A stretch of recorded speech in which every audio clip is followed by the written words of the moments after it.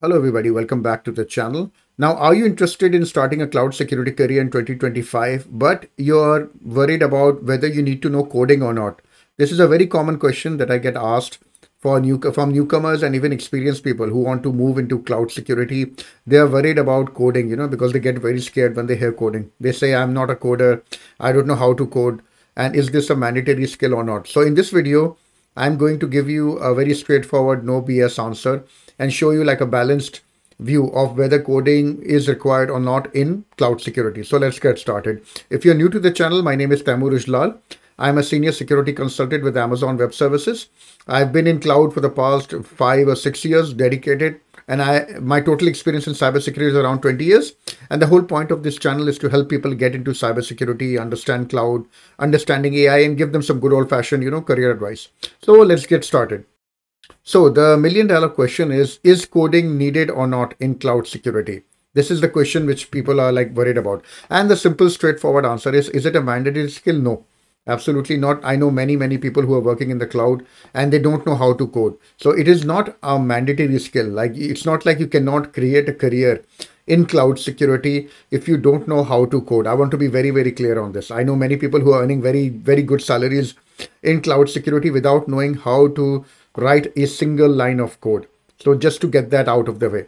But to be balanced, the question, are you asking, is it needed? The answer to that is no. But if the question is coding like an advantage, a massive advantage in cloud security if you know how to code?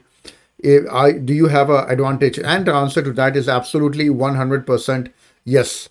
And I'm going to give you the reasons also. So again, I want to be very clear. Coding is not a deal breaker. It's not going to like stop you from starting a career in cloud security. But if you know even a little bit how to code, you can write a simple program, write simple lines of code and understand it. That is going to be a massive advantage. Why is that? Well, let's go step by step. First of all, what is the cloud, right? When you talk about cloud, there are certain things which define the cloud. One of the first thing is cloud is identity and access management policies, IAM policies. If you're not familiar with this, these are basically JSON documents, whether using Azure or AWS or Google Cloud. Most of the cloud, the permission sets, the security is defined in IAM policies. The examples I'm giving are mostly AWS based. Sorry, because I work in AWS. It's not like I'm biased, but it's just easier because it has the most footprint out of all the cloud providers. But IAM, if you want to do anything about security in the cloud, be it you want to control what a user can do, you want to control what a server can do, you want to set down security policies, you want to enable multi-factor authentication, you want to put in advanced security models like zero trust, all of it is done within IAM policies. And if you cannot read a simple JSON document, you cannot create one, you cannot understand it, you're going to have problems. You can generate it through the console. I'm not saying you cannot do that, but a lot of times when you need to troubleshoot, when you need to create advanced policies, you need to roll up your sleeves in the cloud and get into IAM policies. You do not need to be a genius to understand it. You don't need to deep dive into like very complicated coding structures. No, but at least know how to read basic IAM documents, understand them. And this is where coding will give you a massive advantage, like this is how it will look like in the console. Like at least you should be able to understand, okay, what is this IAM policy doing? Okay, it's allowing this on what type of resource, what are the conditions, where it is applicable. A lot of time your IAM policies won't work. You need to go down and debug it, and you won't be able to debug it if you don't know how the basics of coding, right? So this is where coding can give you a big advantage. IAM is think of IAM as the firewall in the cloud. Your firewall moves to the identity level, right? And this is where you will be defining all of your controls, what a user can do, what a resource can do. Okay, the second one, very importantly, after IAM comes infrastructure as code. The cloud is built on infrastructure as code. There is absolutely no denying this. Nobody goes to the console and, one by one they start deploying. It's not like on-prem. Everything is codified within infrastructure as code in the cloud, and nobody goes, we call ClickOps, we call it, right? Nobody does that. And you should be able to at least have a basic understanding of infrastructure as code, look at it, understand, okay, what is this template doing? Again, you don't need to be like a hardcore expert, but at least being able to understand what is this code template doing, what are the things it's asking me to do, that you should be able to do.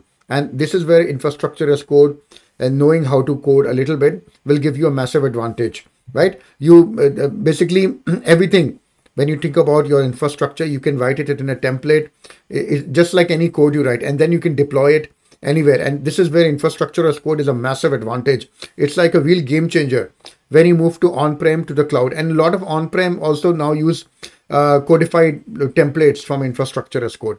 A lot of people tell me that I'll just use third-party solutions to generate it. You can do that, but unfortunately, what if an error happens? What if you get challenged on these sort of things? You will not be able to understand. You will not be able to answer unless you know at least the basics of coding and the basics of infrastructure as code. So again, being very, very clear, there is no avoiding infrastructure as code in the cloud. And as a cloud security professional, you might be asked to explain it. You might be asked to review them. And third-party solutions will only take you so far. If somebody challenges you, if somebody doesn't accept a finding, you need to be able to go down into the template level and explain it. And even going forward, you can put in security controls within these templates, right? But you can only do that if you know a little bit about how to code.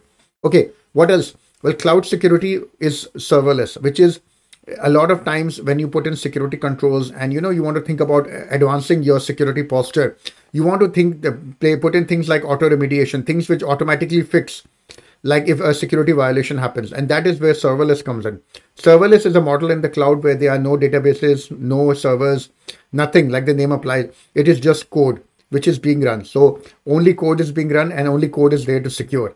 So, and this can be a game changer from security also. So if you have like a server running in the cloud and there is a security violation, you can call a serverless function like Lambda. It can do auto remediation and fix the server all automatically. You do not have to do a single thing.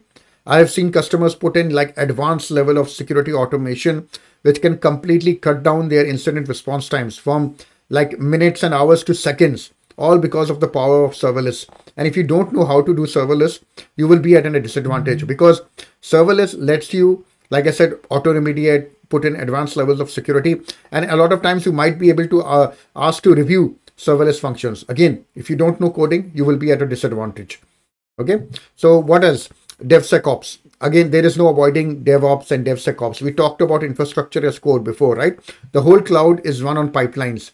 Even on-prem is now pretty much pipelines, but cloud especially, you'll just have pipelines being run, all automatic codes, like you'll be committing code which is going through a pipeline. And this is where you will have to put in your security controls also, right? So again, if you don't know code, if you don't know even the basics of coding, you will have a lot of difficulty when trying to secure these pipelines. And this is like an example of an advanced pipeline on AWS. But I just want to show you you can put in all sorts of controls, security testing, security scanning, DAS, SAST, all of those things. But if you don't know how to code, again, you will have a lot of disadvantage. Third-party solutions can only take you so far. There is no avoiding that at one point in time.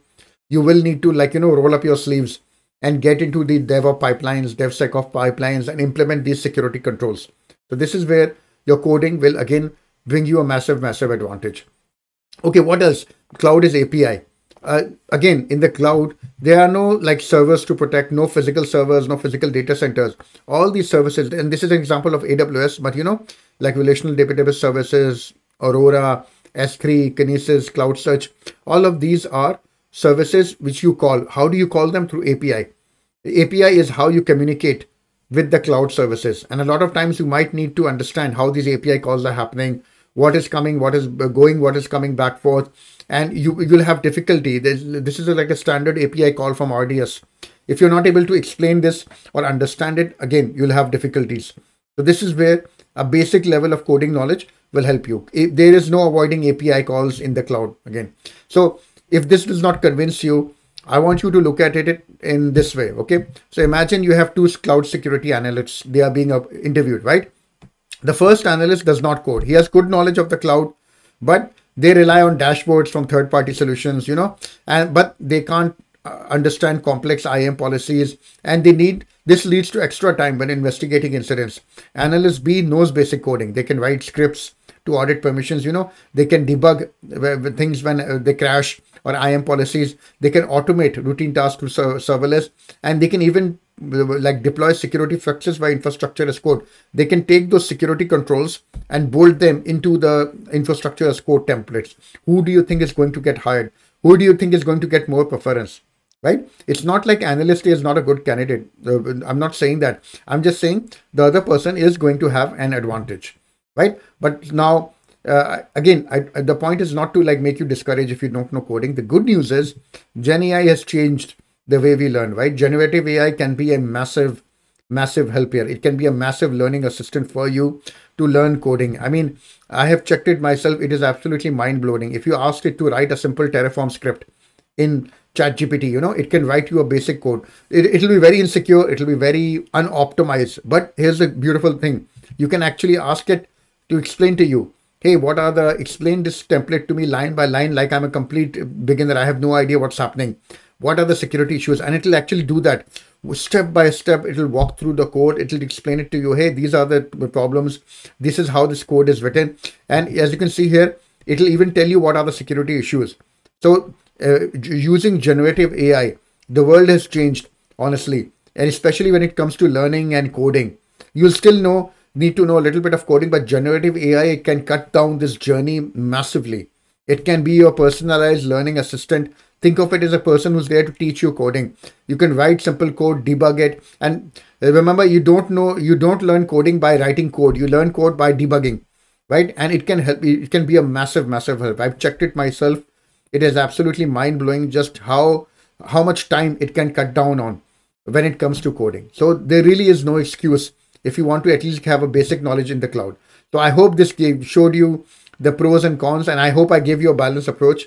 Like I said, coding is not a mandatory skill, but it is a massive advantage. So I hope this gave you a good idea. Thank you very much, and I'll see you in the next lesson. Do like and subscribe to this channel.